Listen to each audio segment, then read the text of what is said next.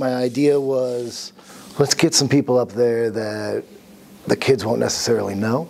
But I also wanted to get ones that would be recognizable, so that could maybe start a conversation, some knowing who they would be, some not knowing who they were, but I wanted them to at least be physically recognizable.